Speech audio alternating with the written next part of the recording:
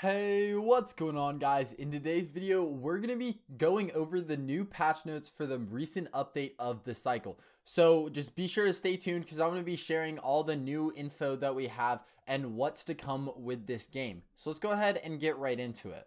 So here we go. We have the release notes early access August 19th. So that means that we're officially in early access. And they say this right here. So the longest playtest ever just finished. So that was the longest playtest because now we don't have playtests and we are open 24/7. So of course we already saw changes in the air. A ton of people already read that. But now we actually get what we get in this update. So starting off, we have two brand new archetypes. We have the exobiologist, which basically he's just trying to research what's on the island and all the species and everything. And then we have the gambler. I don't really remember what she was doing, but I think she was hunting for loot or something. But I'm not quite sure about that. So the next thing that we have is a progress wipe.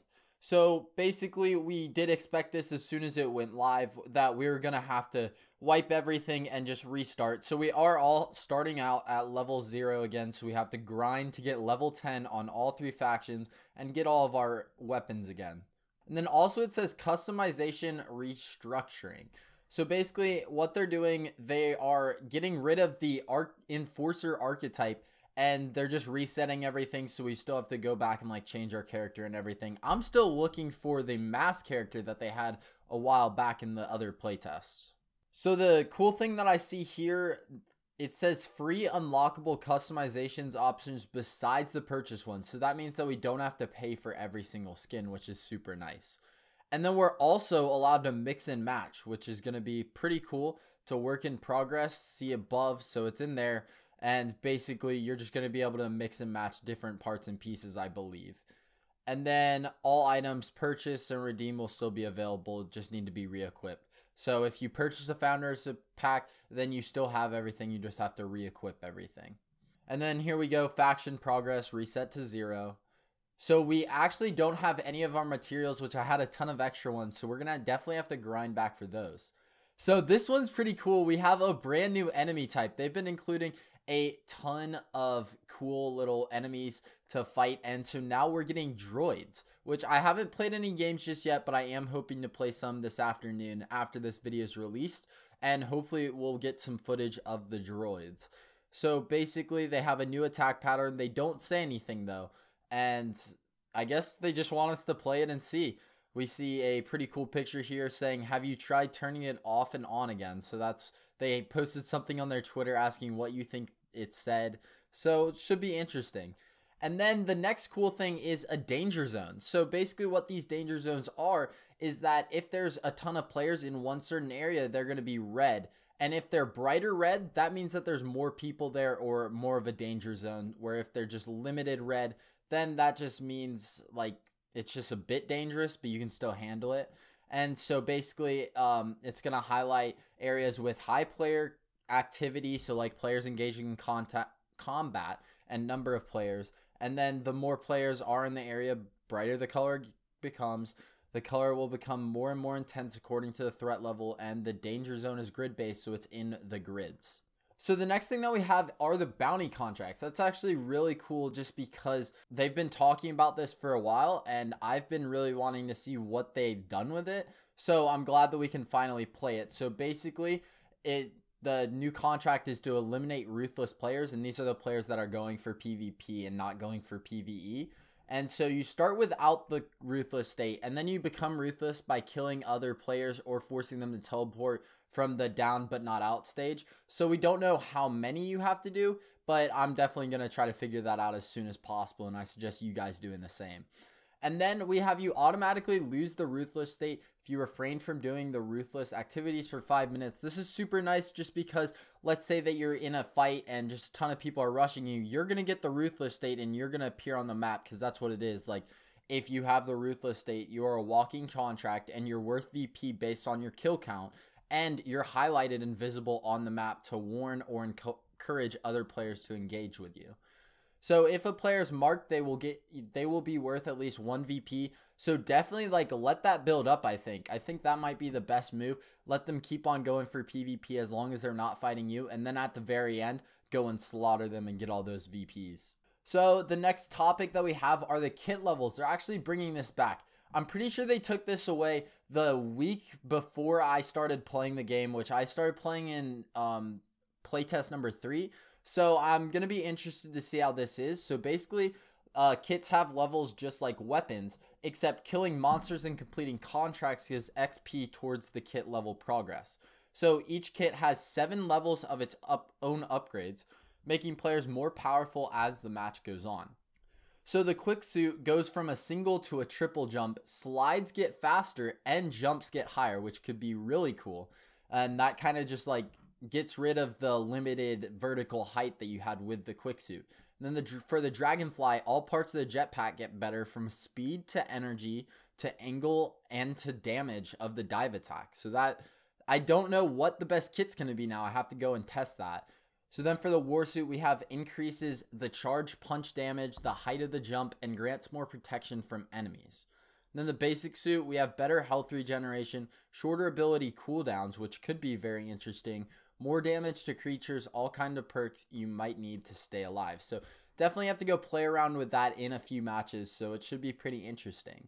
And then each level gives a small increase to health and shield, so you're definitely going to want to get to level 7 as quickly as possible. And then pressing L brings up a list of more information. So now we have a change to vehicles. We actually get collision damage, and we get small jumps, and we're able to boost the speed. So basically what you're going to do, you're just going to press shift on your keyboard to boost, and jump is with spacebar. And now to get out, you do have to press F, because you used to be able to get out with spacebar, but now just hold F to either mantle or dismount the vehicle. And now if you collide with somebody, they actually take damage, which that's going to be kind of cool, because what if it was like a wrecking ball where we could just start driving and trying to do all of our damage with the vehicles? Might be a fun little challenge that we need to try out. And then there's new sounds and everything, so it's going to be pretty cool to go test out. So progression. Basically, some changes were made to make it easier to navigate and everything. It's still basically the same game, but they changed a bit of things. So level confusion is no longer present. Basically, you used to get gifted weapons by a faction, but now those don't happen anymore just because people were asking way too many questions about it. And then crafting prices of items were changed accordingly so that the items that unlock earlier are easier to craft. So that means that we're probably not going to be able to get the level 10 weapons as quickly as the other ones. So then another big huge change that we have is under gameplay tuning. The red zeal shard now gives as much as the orange zeal shard. So you're definitely going to want to go for that red zeal right away, because that's going to be your best bet for getting the most amount of points. Now the main facility now gives 2 times as many VPs as before. That's super good for getting those high VP games, so just keep that in mind. And then no more rare 500 credit random weapons in crates. I am fine with that. I never really opened crates that much. I just grab the credits from them if I do. I tend to just want to buy my own weapons, and that's basically how I play the game. You guys might be able to do differently, but that's up to you. So then we also increase mid-match credit income from random monster spawns on the map. So that basically speeds up credit gains. So I don't know how duos is going to work. Like, we can get even more credits now. Then we have reduced ticks that are spawned when a player's holding bright caps. This is awesome because I always hate holding as many bright caps as possible just because those ticks will spawn and maybe even kill you. And then mineral slots on the map were tuned in to reduce randomness. So that basically means that they're going to be in basically the same spot every single time. So definitely learn that if you're trying to become better at the game. And then we also have an increased relocation speed of the uplink activity and delayed activation of the first uplink activity. So basically what this is saying is that it's not, you don't have to have somebody with a quick suit go and cap uplink to get all the points. Now, I think you should have enough time with the other kits to go get there, even if you don't have the same movement speed. And then the damage of the storm at the end of the match will ramp up over time. That's kind of expected because as the storm goes on, it's just going to get stronger and stronger. So coming up next, we have the tutorial mission. They changed it to where we're doing hunt instead of leadium gas. And that's basically just because I feel like Hunt kind of teaches you more than Ludium Gas, and they can figure those things out still in the training ground, of course. And new players will now get crafting materials after completing the tutorial for the first time. So the first thing you guys are going to want to do once you download this update is go into that tutorial mission and get the amount of materials that will allow you to craft the first movement kit. So they also added some new weapons that were available to use in the tutorial, and the shuttle evacuation is way faster, so you get to finish it up a bit more. So then for HUD improvements, we basically reduced the clutter, realigned elements, contract markers on the minimap, and HUD tracker will now appear based on your proximity to them. Weapon recoil improvements, single fire weapons now use predefined recoil curves, so be sure to learn those. Less extreme and more predictable recoil overall. So that's basically just sums that up. So for miscellaneous, we have ability mods have now been removed. That means every single one of them is now a separate ability. So we should have way more abilities than last time. And then social links were added to the launch screen so that we can get in touch with all the cycle and everything, be part of the community even more. We have updated logos for Korolev and Osiris. I actually really want to see this. I can't play it though until later, so I'm kind of upset about that. And then a player survey will appear in your inbox when you reach level 2. They want to look forward to getting to know all the players. And I guess I didn't know when, but we actually crossed 250,000 players on the game, which is crazy for the game. That's such a good accomplishment. It's crazy how much this community's been growing, and it's going to be a ton of fun if it keeps on growing like this. And then the fire animations for various weapons were polished and all of that stuff, because it is miscellaneous. It's just there and that. And then mouse sensitivity has been lowered by default. I'm going to stick to 30.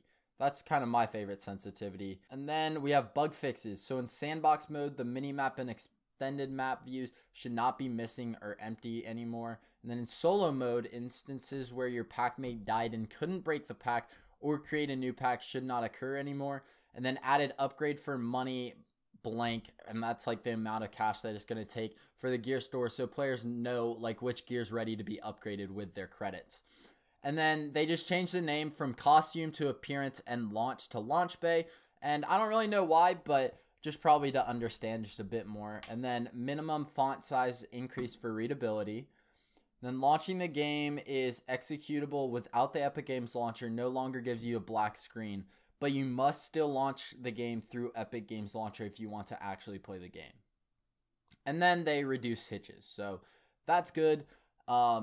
Just keep in mind that the text and voice chat's still disabled, and then we now have Spanish and French, and they integrated the new Unreal Engine 4 version of 4.22, so the crashes may occur, so just keep in mind for that. And then duo mode, this is kind of important. The revenue share between packmates is shown as 50%, but it's still 100% like it used to be. So guys, that does wrap up these patch notes. It's definitely a very cool update. I'm still looking forward to the Battle Pass, or whatever they're calling it. I think it's Fortuna Pass. That's going to be super interesting, going to give us something to grind for. So I'm still on the edge of my seat waiting for that. But if you guys did enjoy this video, be sure to hit that like button and subscribe, because we're trying to get to 700 subs. Hopefully by the end of this month, so if you guys could help me out by doing that, that would be much appreciated. But with that, I'll see you guys in the next one. Peace.